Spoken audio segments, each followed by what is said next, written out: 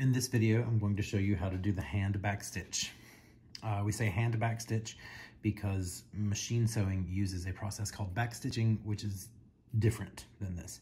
So the hand back stitch is a hand sewing stitch, and it is one of the strongest, if not the strongest, hand sewing stitch.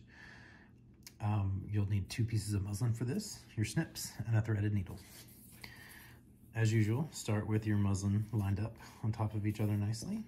Set your snips to the side because you'll need them at the end. Oh, I forgot to tell you, again, if you want to pin, you're more than welcome to. I will. Again, with my cross pinning, because this sample is going to travel across in this middle line. Get my pins in place. When you pin, make sure you're holding everything where you want it to be.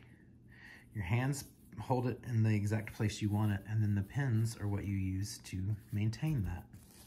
So if you pin it incorrectly, you're going to sew it incorrectly. Or if you pin it in the incorrect place.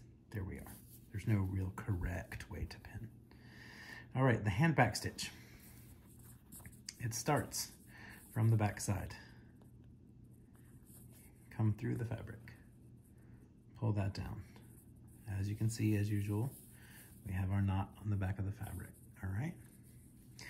Okay, in the hand back stitch, the stitch is going to grow in this direction, but every stitch we take that we see goes in this direction. You'll see. We're coming out of the fabric. We want to go in a little to the left, and we want to come out a little to the right of where that needle is. I'm sorry. Reverse those directions. They will appear so to you. So, there you are. Now in this one, you'll take your stitch right next to where you came out last time. There. And you want to stitch over to there. Again, take your needle back through where you came out and over to a new empty space in the same line.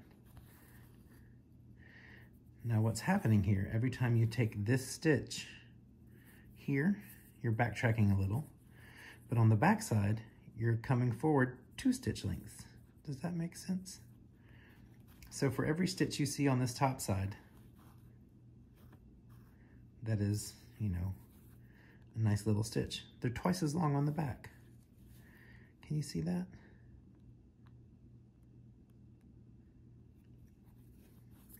What it does is gives the effect of, it looks like machine stitching on the top, but on the back, you see that it's twice as long.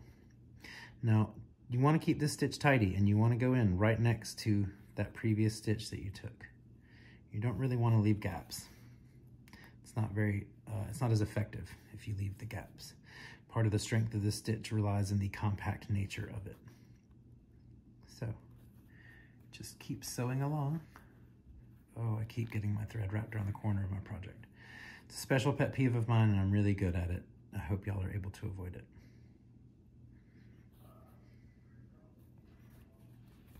This is the hand back stitch.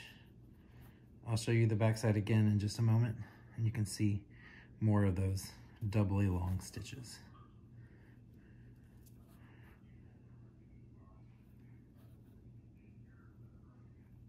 All right. Now you see, let me pull my pen out of the way. See these doubly long stitches here? Looks nice and tidy on the front, except for my little drunk meandering there. All right, so you'll do this the rest of the way across your sample, all the way to the end.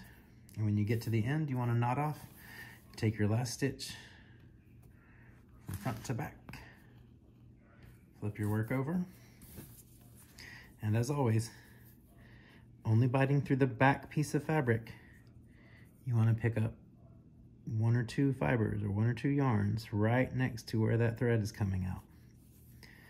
And as you draw that down, you'll get a tiny loop, and you can put your needle through there, and that makes your knot. One more. We always like a double knot. There's a nice loop, well, figure 8, but you can still put your needle through that and draw that down. There's your knot. Once you've sewn all the way across this sample piece, that is your backstitch, hand backstitch.